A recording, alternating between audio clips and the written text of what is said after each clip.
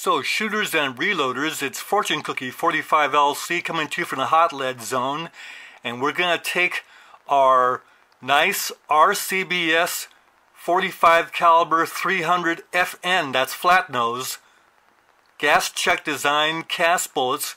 We're going to go ahead and load them up. There's the mold right there. We're going to load them up and shoot them in our 4570 with a kind of a moderate load of unique powder, and get us a load that will shoot like 22 long rifle velocity, but with 300 grain bullets. Should be pretty effective round.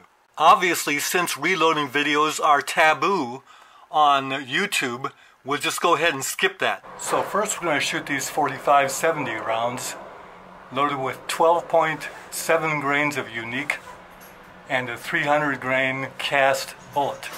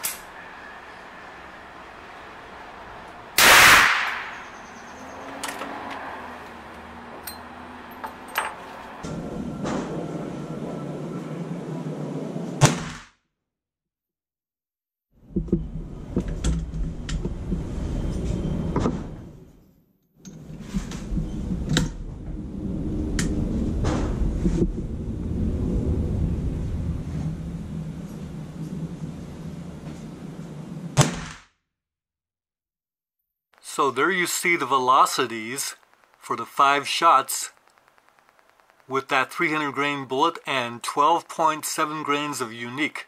The average was 1,245 feet per second and a standard deviation of only 9.2. So you see the spread was 23 feet per second. That's a pretty good performing load. And here's the 25-yard target. That was the very first shot out of a cold barrel.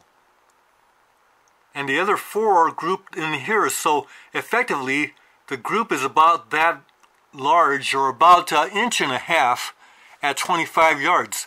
That load is a very good load for general purpose and could also be used for taking small deer or even hogs over blinds or stands.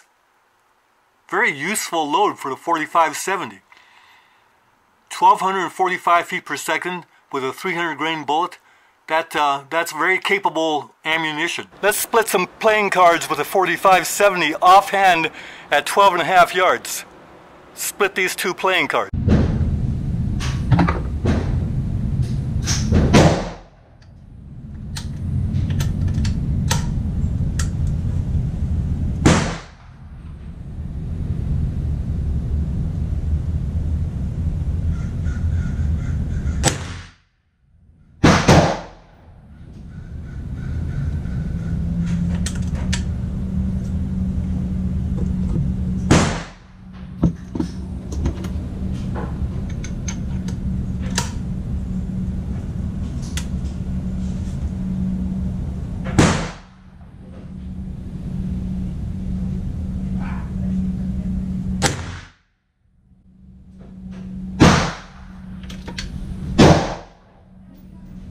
Okay, splitting playing cards with the 4570.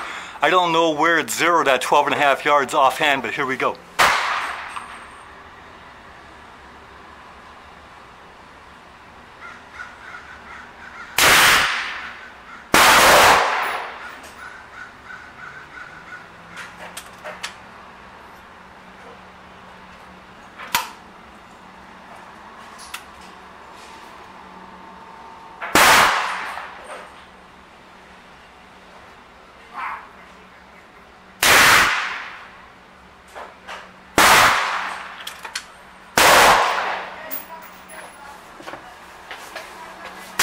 Well, the first shot on the left-hand target, I shot a little high, expecting it to shoot a little low, hit right on point of aim.